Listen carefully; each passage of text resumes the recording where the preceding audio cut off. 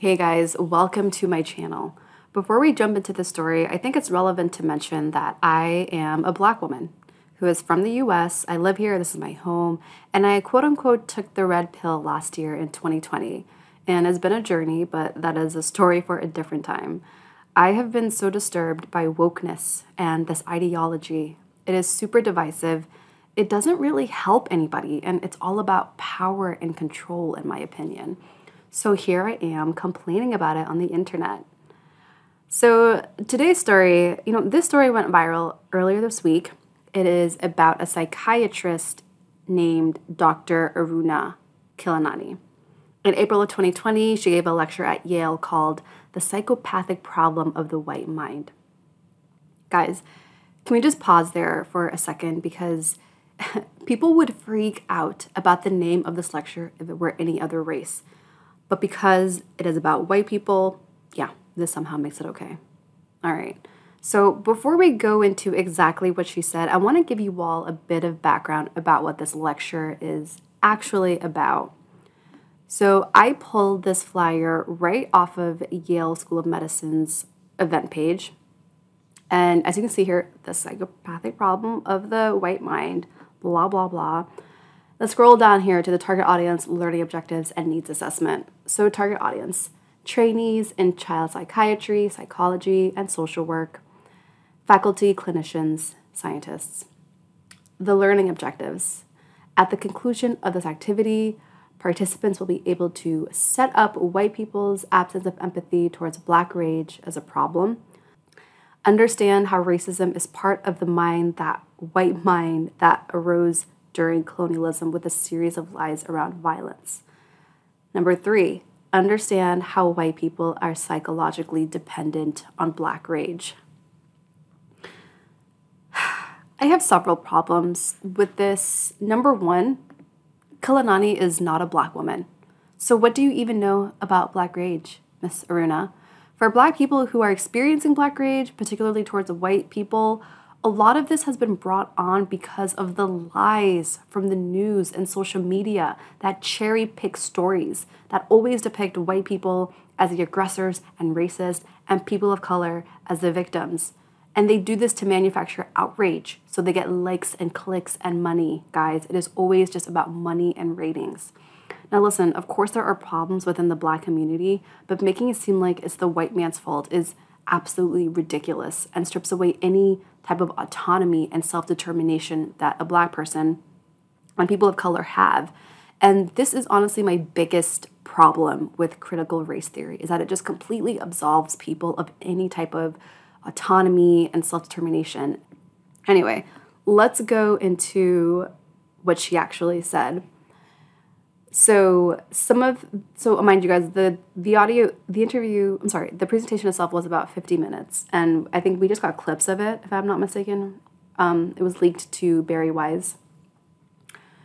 So she says here, and now this is from Aruna's presentation. She says here, the white people are out of their minds and sound demented when addressing issues such as race. Goes on to say, this is the cost of talking to white people at all.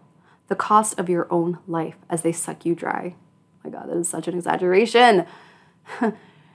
She goes on to say, there are no good apples out there. White people make my blood boil. Around 5 years ago, I took some actions. I systematically white ghosted most of my white friends. I have less than 1% left.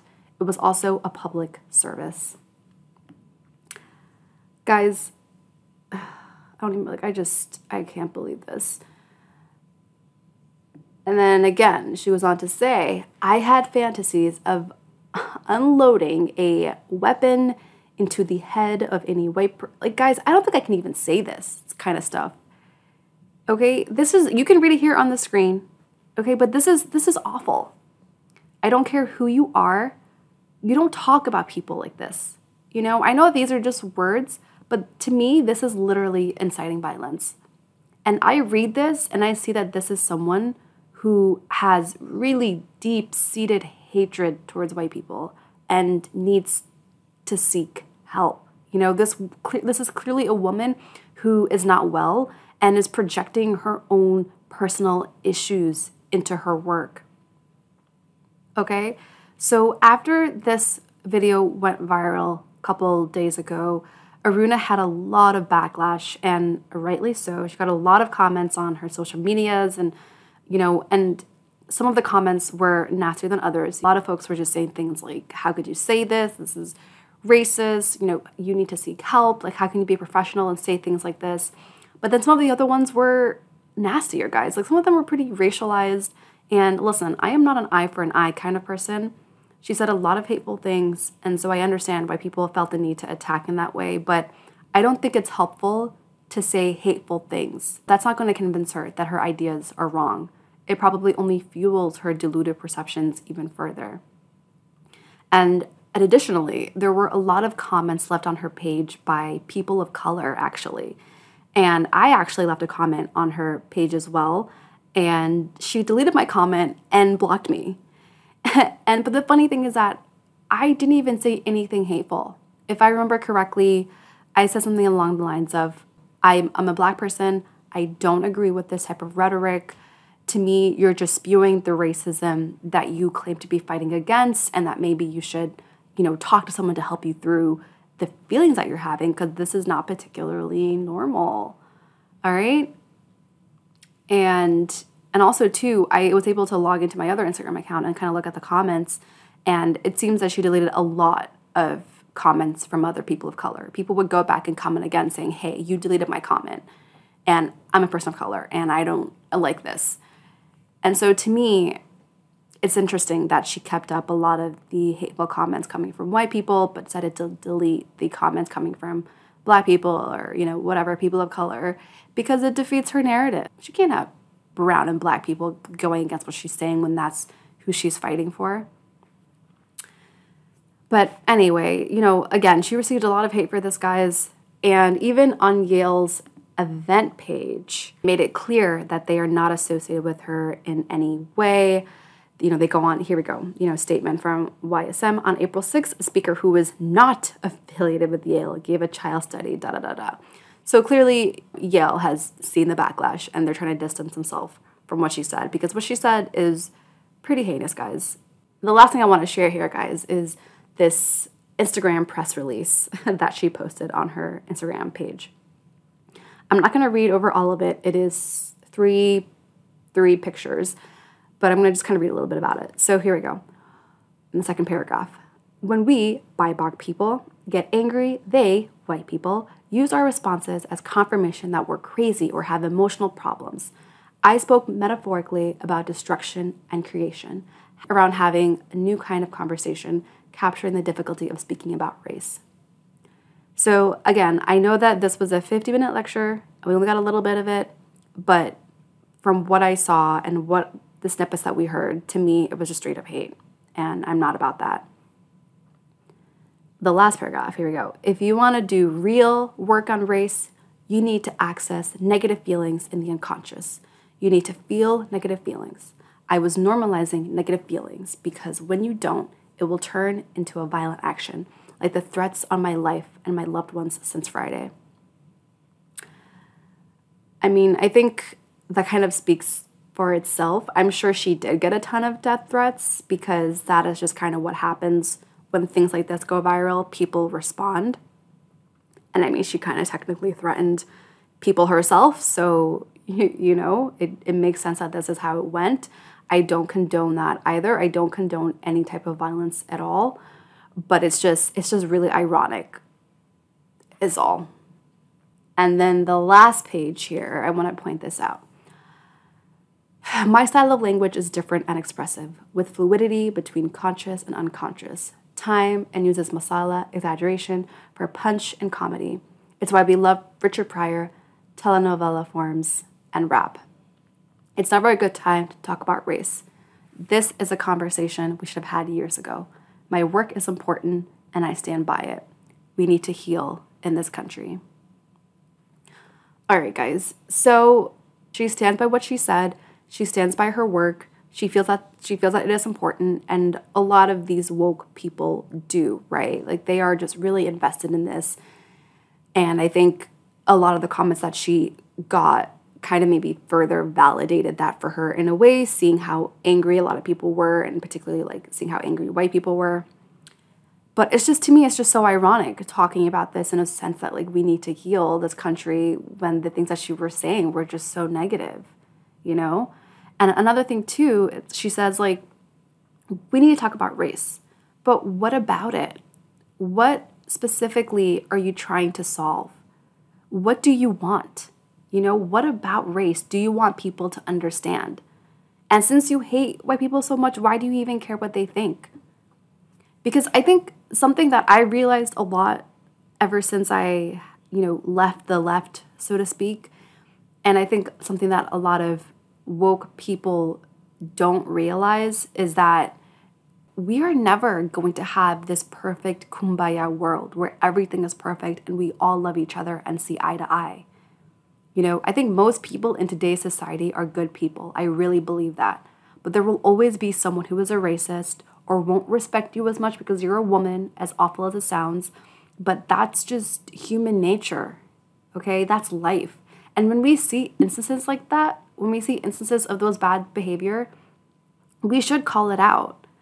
And thankfully, we have reached a point in our society here in the US where those hateful individuals cannot stop you from succeeding and having a good life because of the people who came before us to fight for us to have these opportunities. Look, I am not saying that the US is perfect, that our society is perfect, but this woke stuff is not trying to fix anything. It's actually tearing the country apart. This wokeness ideology is taking us backwards because it lacks nuance. There is no forgiveness or grace. There is no such thing as changing and becoming a better person.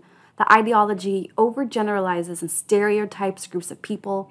It's hateful, self-righteous, entitled, and destroys anyone who dares to question the narrative. You do not have a say in who you are. They say who you are. And you are who you are based on your skin color and your gender and your sexual orientation. Who you are and your interests don't really matter. What's most important about you is your physical characteristics, which are your skin color, your gender, like those kinds of things. This is how people who are part of the woke left think. This is what they think of you. They reduce everybody to their gender, to their race, and they think that they know all about you and all about your life because of the skin color that you have. And they think they know all about your experiences because of your skin color or your gender. This is the biggest problem that I have with critical theory and critical race theory, critical gender theory, just critical theory in general, is that it's divisive and it's such a lazy way of thinking about the world and doesn't actually get to know the real causes of things. They just assume that because of your skin color or your gender, you have this type of experience. And it's just such a problematic way of operating in the world. And also, I think that this type of mentality is so detrimental to people's psyche, especially young people, particularly people of color. Can you just imagine having this stuff thrown at you as a kid and being a white kid thinking that you're inherently evil and being a black kid and thinking that, my God, I'm so oppressed and there's nothing I can do about my life. This is not empowering for anybody, okay? And I don't know, guys, this video is not really meant to be a hate video towards Dr. Aruna. I don't know this woman, right? Like, I've never met her.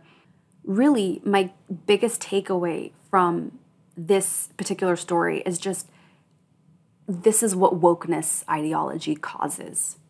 It makes people crazy and hateful and say ridiculous things and believe that a group of people are a certain way when that's not the reality at all. And I think it's a big problem, and it's destroying our society. It is dividing us further apart. And my biggest problem with this is that there is no room for healthy, thoughtful debates with woke people because it is low-key a cult.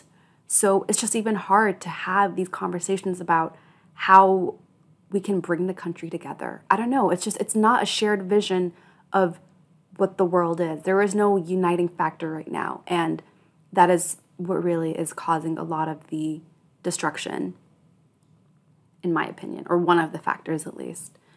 So that's what I got for you guys with this video. Let me know your thoughts, what you think about the situation. And if you enjoyed this content and found it interesting, please hit the thumbs up, share it with people in your circle, and I will see you in the next one.